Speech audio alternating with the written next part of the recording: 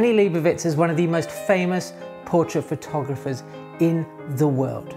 Can you imagine the wealth of knowledge and experience and tips about portrait photography that she has to offer? And today I'd like to share with you those tips and tricks. How's it? Welcome back to The Photographic Eye, where my passion is to help you develop your love for photography.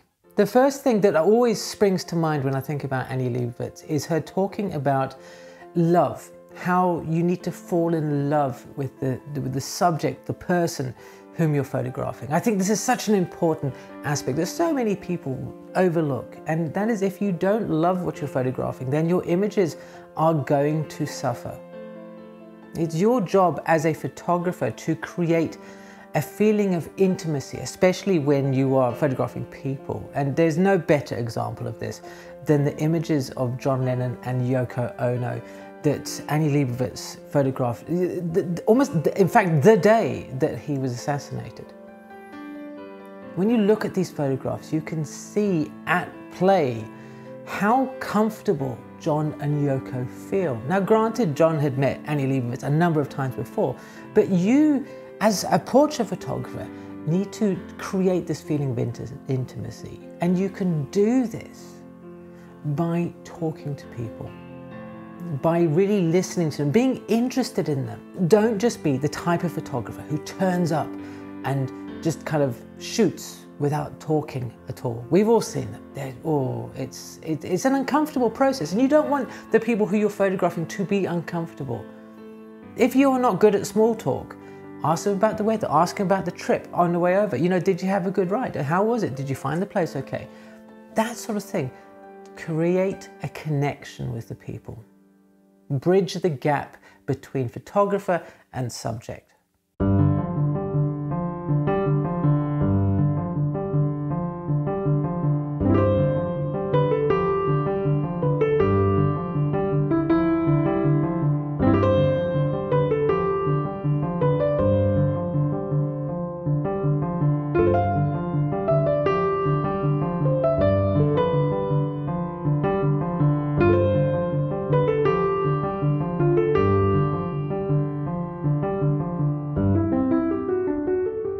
For a long time, I used to give new portrait photographers a tip that was like, don't photograph people who you know.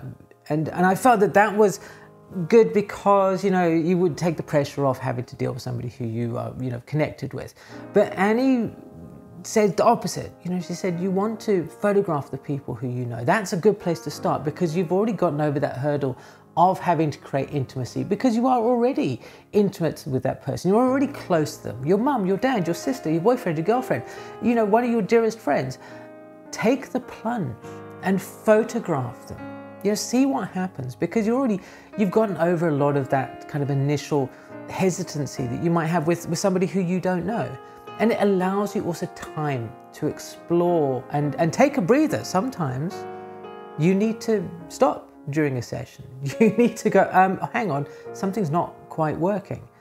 And with a paying client or a model or something, this can be uncomfortable, but with somebody who you are friendly with, your brother or your sister, your mum or your dad, they will give you the patience, or they have the patience to allow you to get things right.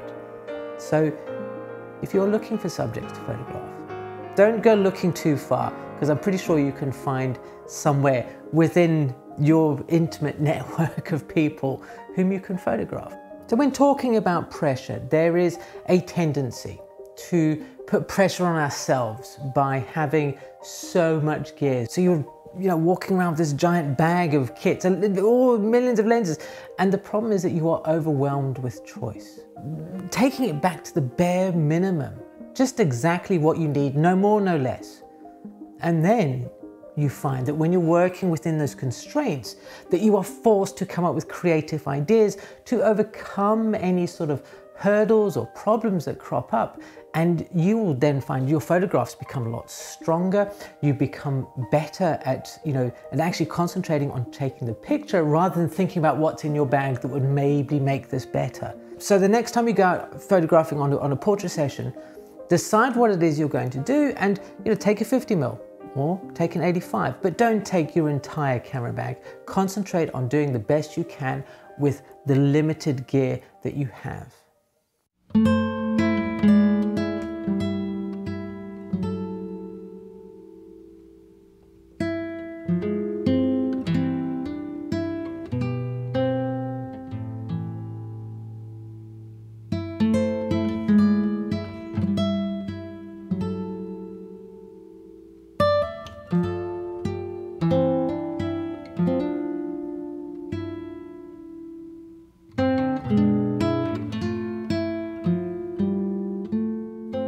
Talking about ideas or preconceived ideas, I was quite surprised to hear Annie Leibovitz talk about the idea that the portrait itself should be driven by the subject and not the concept. Because obviously these days, Annie she's well known for having these, some would say quite overblown, larger than life conceptual sessions.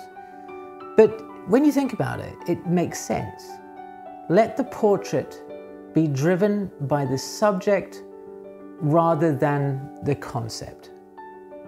And that means that if you go into a photo session, with a pre-arranged idea that this is what I'm going to do and that's the end of it, if you run into a problem where the subject is not quite gelling with what it is that you have in your mind, or you're regurgitating an old concept to put it onto this new person, then you're kind of putting the cart before the horse.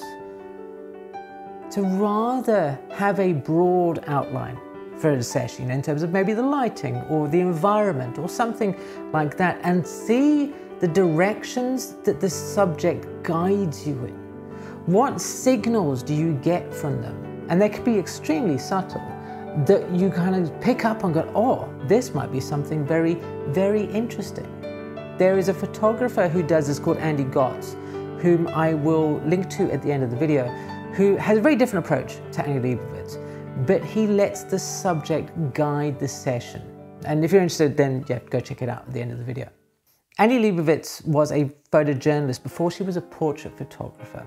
And one of the tips that she gives for portrait photography is looking at the images that you see day to day, all those kind of the more photojournalistic type of photographs, and think about them. Think about, why was this aperture used? Why, what was the particular viewpoint? What was the photographer trying to say? Why did they craft the image in this way and not another way? And the more that you do this, the more that you start opening up your thought processes to a way of interpreting something in a unique fashion. This is, I think, a hallmark of any great photographer, is the ability to photograph something that everybody has access to, but in a unique way. So when you are looking at images, think about the process. Ask yourself why. Why those approaches were chosen by that photographer. In addition to being a photojournalist, Annie's first love actually was to be an art teacher, I believe, or at least she studied art and was very into painters and all that sort of stuff. And this comes through in the way that you see her light, the way that the light in her photographs feels, and certainly latterly the compositions of her photographs. These portraits that look like paintings. And a lot of that comes down to the fact that even though they are lit with strobes and and all sorts of other lighting gear, they look natural.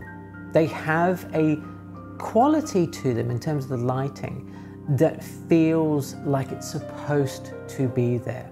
Light is such a wonderful thing, but it needs sometimes a very gentle hand if you are going to create these photographs that have this kind of feel to them, this liquid light where it's just sculpting and shaping in the right way.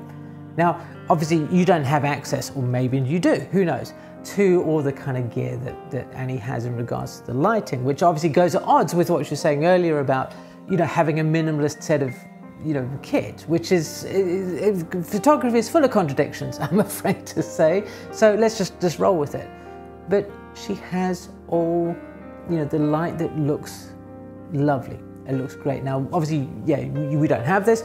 So what can you do? Well, you can photograph in natural light. I think the biggest tip if you are going to be a portrait photographer, or you want to improve your portrait photography, is to learn to use natural light first of all. It's great to use strobes, but don't jump into the studio before you've got a handle of what's around you outside that is free to use and that you can use at any time of the day. It will pay so many dividends to improving your photography.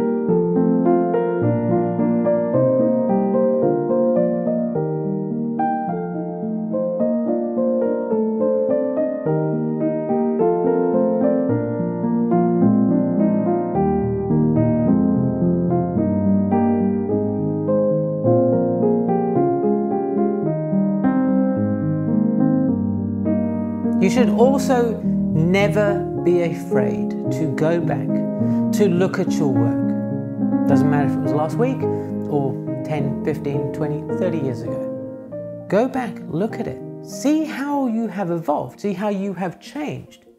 See if there are mistakes that you can, pick up on, that you go, oh, well, that's something that I wasn't aware that I do. Maybe I should change that up.